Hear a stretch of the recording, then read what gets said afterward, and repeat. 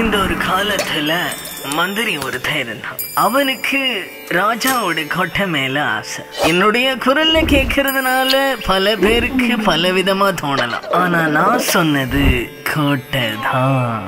கோட்டையை உடனே பிடிச்சிட முடியாது இல்லையா? அதனால அந்த மந்திரிக்கு 2 தருதலைங்க தேவைப்பட்டாங்க. அந்த தருதலைங்க கிட்ட அந்த மந்திரி ஒரு பொருளை ஒப்படைச்சான். இது படம் இல்லையா? அப்போ ஒரு ஹீரோ ஹீரோயின் இருக்கணும் இல்லையா?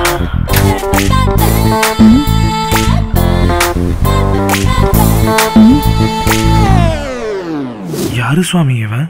சிவபூஜையில கரடி மாதிரி இல்லடா, அவன் கரடியே தான். அந்த 2 தருதலைகளும் ஹீரோ கிட்ட அந்த பொருளை பறிகொடுத்துடுறான். பறிகொடுத்த சோகத்துல வேகமா போய் அதை திருப்பி பறிக்கலாமே அப்படின்னு போனா அங்கதான் ஒரு ட்விஸ்ட். அவன் பறிச்சுட்டு வந்தது அந்த ஹீரோ கிட்ட பறிகொடுத்தது இல்ல, அந்த பக்கமா போன வேறொரு கேடி கிட்ட பறிச்சுட்டு வந்தது. அவன் கேடி இல்லையா, சும்மா விடுவானா? இவன் அவங்கள துரத்த, அவங்க ஹீரோவை துரத்த, ஹீரோ ஹீரோயினை தேடி போவான். ஹீரோ ஏன் சுவாமி ஹீரோயினை தேடி போனா?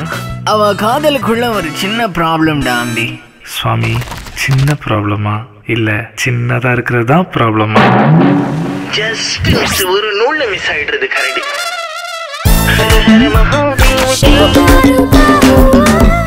சுவாமி அது வேற யாரும் இல்லை, என்னுடைய பக்தா ஒருத்தன் தான்.